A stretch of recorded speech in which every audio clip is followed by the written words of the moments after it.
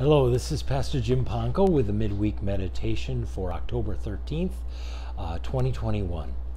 Let me read for you Hebrews chapter 13, verses 1 to 3. Keep on loving each other as brothers. Do not forget to entertain strangers, for by so doing some people have entertained angels without knowing it. Remember those in prison as if you were their fellow prisoners, and those who are mistreated as if you yourselves were suffering. For many years I served a congregation that had the word abiding in its name. A lot of churches do. There's abiding hope and abiding peace and abiding grace and abiding love. Anyway, somebody came to me one time and said, "What does abiding mean?" And I have to admit that my explanation was probably not the best. But I got to thinking about that question when I was preparing this particular message, because one translation of that first phrase where it says keep on loving each other is abide in love for one another. Abide.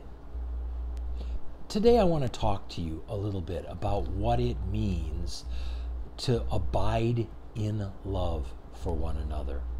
I pray that it helps you to understand where we as Christians live and how we as Christians should live. Webster's dictionary describes or defines the verb abide to mean to remain, to stay in a place. So, to abide in love, first of all, it describes the fact that God's love stays in us and with us. We stay in God's love. Even when we forget about God or forget that God loves us, God still loves us. His love abides in us, over us, and we abide in His love. And that's a very powerful thought. Since the moment that you became a believer, God has always loved you. As Jeremiah the prophet puts it, God says, "I have loved you with an everlasting love." One of my seminary professors talked about this idea of being in God's love, and he explained it this way. He said, we live in the sphere of God's love. It's as if there's this great bubble, and it's filled with love, God's love, and we are inside of that bubble. It surrounds us everywhere we go.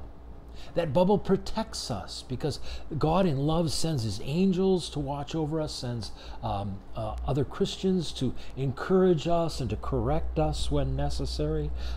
That bubble leads us in the right direction. It's not like that bubble of love forces us this way or forces us that way, but the Bible says that in all things God works together for the good of those who love Him. So His love leads us in the direction that is for our eternal good. That bubble also covers us. It covers us with forgiveness. As one passage says in Galatians, all of you who were baptized into Christ have clothed yourselves with Christ. You are covered in that forgiveness. And that's what it means to abide in God's love for us. It stays with us. It stays around us. And we stay in God's love. But the fact that we live in this great bubble of God's love is amazing. It's amazing when you consider the fact that there are times when we don't even act like God's love is there at all, or that we really don't need God's love. Sometimes I think we act as if God's love is suffocating us because it keeps us from doing the things that we want to do. And then one night we decide to go out with friends and it's almost like we're trying to break all 10 of the commandments in one night. And there are other times when we question God's love, even though it's all around us. We question it because God doesn't give us what we want, or maybe God takes something away from us, or God allows trouble into our life, and we resent it. We wonder if God really loves us or not. And then there are the times when we act as if God's love just isn't enough. We think that it's not enough that God loves us and cares for us and watches over us and is guiding us. We want to do what we want to do, and we're not going to be happy unless we do it.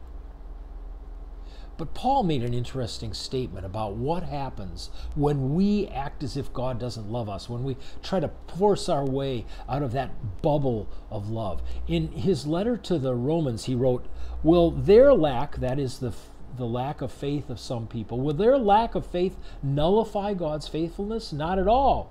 Let God be true and every man a liar. In other words, God's love is unfailing. He will abide with us. After all, from eternity, He chose us to be His own. At the birth of His Son, He made sure that Jesus would keep God's law perfectly for our sake. And at Jesus' resurrection, God was assuring us that we are indeed not guilty.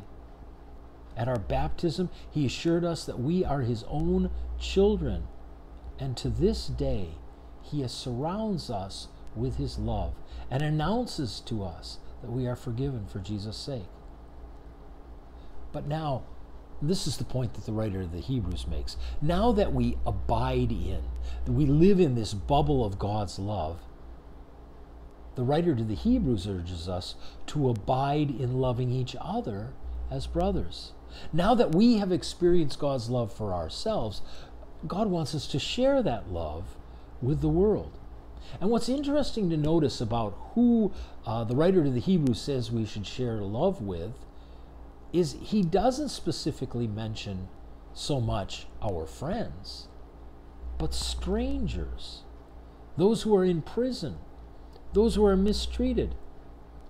Someone once commented that we're more likely to show love to our enemies than show love to a stranger.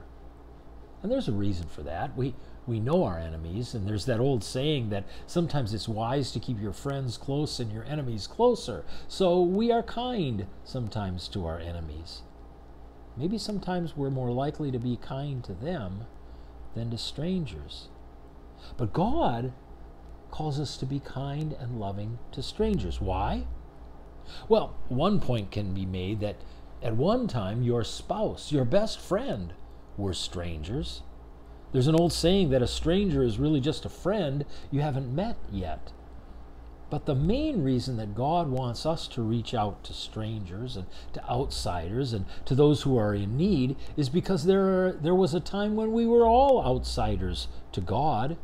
We were alienated from God. We were hostile to Him. We were prisoners of our sin and of Satan and mistreated by Him, who had deceived us and manipulated us. Yet God came to us. He reached out in love to us. He made us members of His family. He put us in that sphere, in that bubble of His love. And now He wants us to bring others into that bubble. Maybe there is a stranger living right across the street from where you are right now. Maybe there's a stranger that you'll encounter at work or in a store. Or maybe there's somebody that you need to go and make a visit to. But because we are abiding in the love of God, God wants us to bring others into that love. It doesn't matter whether we're talking about our family, our friends, or strangers and outcasts. All of them are welcomed by God into His love. God wants us to abide in love for others so that others can come to know God's abiding love for them. Amen. Let's pray. O God of peace, I turn aside from an unquiet world, seeking rest for my spirit and light for my thoughts. I bring my work to be sanctified, my wounds to be healed, my sins to be forgiven, my hopes to be renewed. In you there is perfect harmony. Draw me to yourself and silence the discords of my wasteful life. Your greatness is beyond my highest praise. Take me out of the loneliness of self and fill me with the fullness of your peace. Our Father, who art in heaven, hallowed be thy name. Thy kingdom come, Thy will be done on earth as it is in heaven. Give us this day our daily bread, and forgive us our trespasses, as we forgive those who trespass against us. And lead us not into temptation, but deliver us from evil. For thine is the kingdom and the power and the glory, forever and ever. Amen. And may the Lord bless you and keep you. May the Lord make his face shine upon you and be gracious to you. And may the Lord look upon you with his favor and grant you his peace. Amen.